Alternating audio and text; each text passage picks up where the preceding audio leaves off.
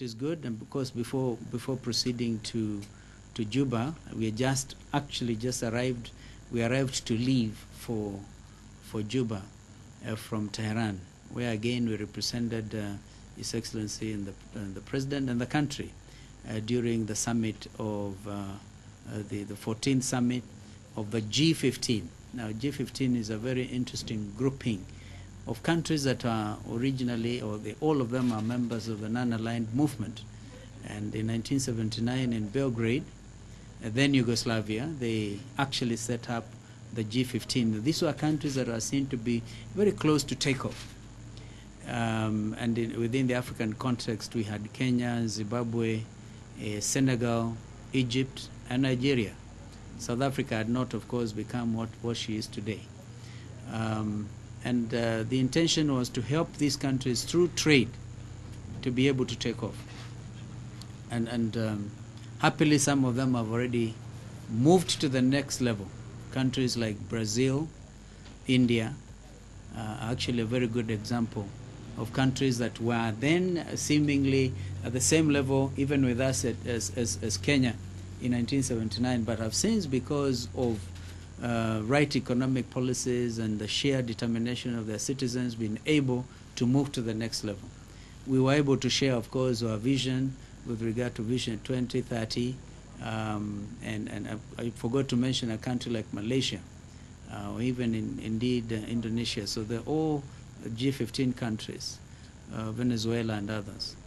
And so the emphasis in Tehran was on trade between the G15 countries, and of course addressing the current challenges in the world today, including the effects of the financial crisis, which had a debilitating effect on the economies of many countries. For us, of course, we're able to share with them the fact that we suffered because Kenyans in the diaspora were not able to send as much support as they ordinarily were used to doing through Western Union and other avenues. And you see Treasury, I think last year was able to net in nearly $1 billion US from by way of remittances by Kenyans abroad. So we are not spared the effect of all this. And of course, rather than just wondering what happened, we have to look to the future with confidence. And therefore, the G15 countries are prepared, and we came up with a necessary communique, which is agreed. And normally, the operating arm comprises our representatives in Geneva, permanent representatives of the member countries. And so that is where we were, and we thought that kept us quite busy in the last 5 or 6 days. And we are back. We're lucky. We are happy to be back home. And I know that even what I've just told you, you've been following through relevant arms of the media, including, I'm sure, YouTube and Facebook and Twitter, because this alternative media is looking very, very, very interesting and very vibrant. And the country, and therefore, we begin to see that the world has become truly a global village. But that I said so as to be able to refresh our minds. Even it is interesting to see what has actually happened since the signing of a comprehensive peace agreement. For instance, Kenyans who have already registered with the consulate in Juba, a number 7,000.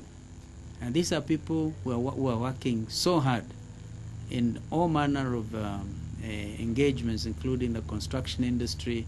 As you know, some of the Kenyan banks, like Kenya Commercial Bank, Equity Bank, I'm told even Cooperative Bank, is moving to South Sudan. So they've done very good positioning, because this country should be able to reap the benefits of contribution to the Sudanese peace process. And so that's what I can say. And of course, on yesterday, we received the sad news of the passing on of our dear friend, Mheshimiwa Kennedy Kiliku, former member for Changamwe. I want to send my condolences to the family, relatives and friends of the late Kennedy Kiliku. Those of you who may have known the late Kiliku know how vibrant he was as a member of parliament for Changamwe.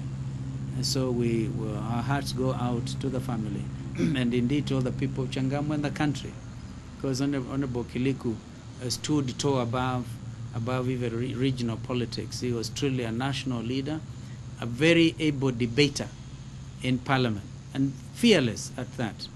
So we'll all miss the contribution of our brother, Kennedy Kiliku.